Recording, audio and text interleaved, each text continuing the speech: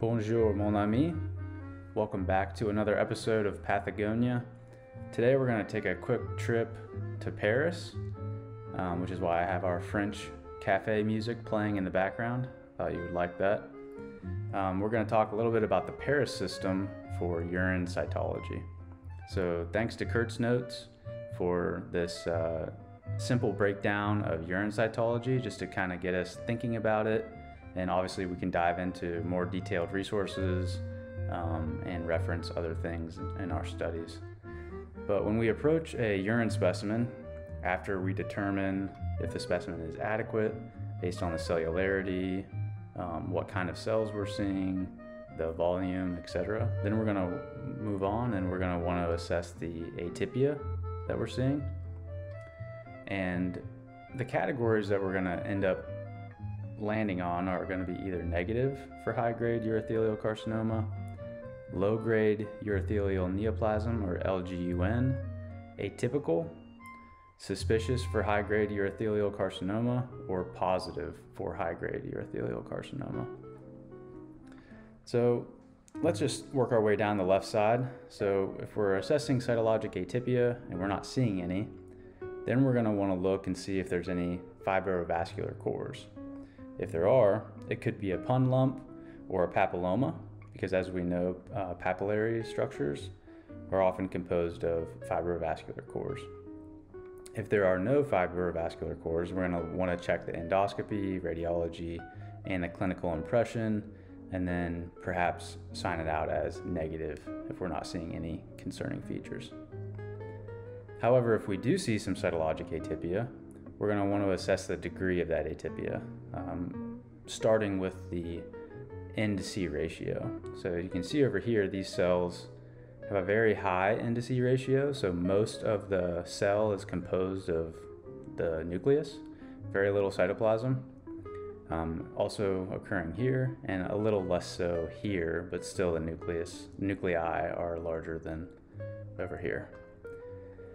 So if you have mild atypia, and the nuclear cytoplasmic ratio is greater than 0.5, plus one of these criteria of hyperchromasia, coarse chromatin, and irregular chromatin, an irregular like nuclear membrane or chromatin rim, then you could land potentially in the atypical category if there is no explanation for why that atypia is there. Like if they have prior treatment or radiation, something like that, then most likely it's going to be negative or reactive changes secondary to treatment.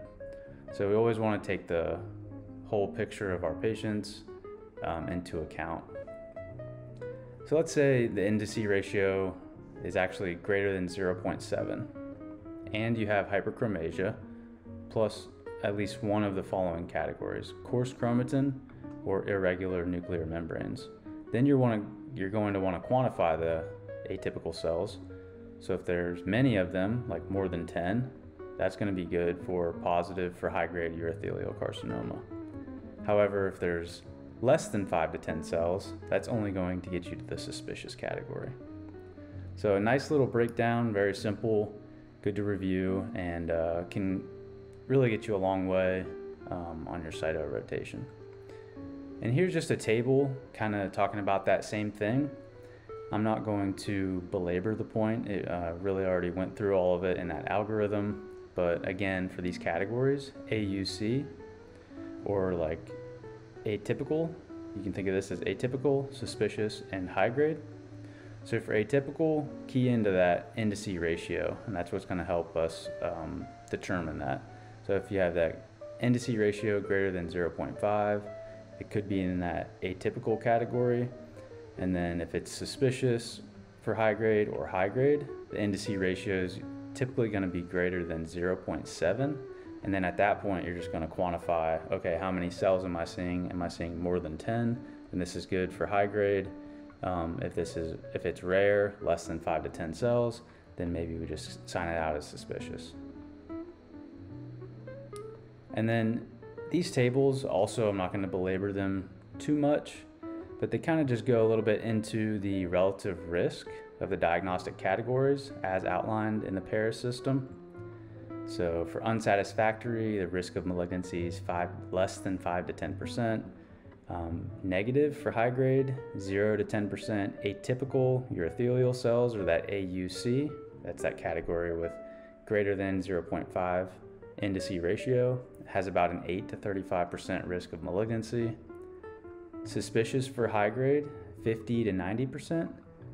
Low grade urothelial neoplasm, around 10%. And then high grade urothelial carcinoma or other malignancy, greater than 90% chance of malignancy. And then here are some guidelines for estimating cellularity in instrumented urinary specimens. This info can be used to help you get to adequacy, and I'll leave that for you to review on your own. So some additional studies can be done when we're looking at urine cytology, and that is the Eurovision fish. So there's 4 markers. So you can have chromosome enumeration probes targeting the pericentromeric region on chromosomes 3, 7, and 17, looking for aneuploidy. Or you can have specific probe targeting 9p21 loci, which is the p16 gene, looking for a loss. So it's going to be chromosomes 3, 7, and 17 with a specific probe targeting 9p21 loci, which is that p16 gene, looking for a loss. And then analysis of that, so it's considered positive if 4 or more of 25 analyzed cells show 2 or more of chromosome 3, 7, or 17, such as a chromosome gain. Or it's considered positive if 12 or more of the 25 analyzed cells have total loss of 9p21. If not positive after 25 cells, keep counting until all cells are analyzed. And then of note, some reactive cells, such as umbrella cells, can be tetraploid. So that's it, folks. That was our quick trip to Paris, and just a nice little short, concise review on urine cytology, and I hope you found it helpful, and take care.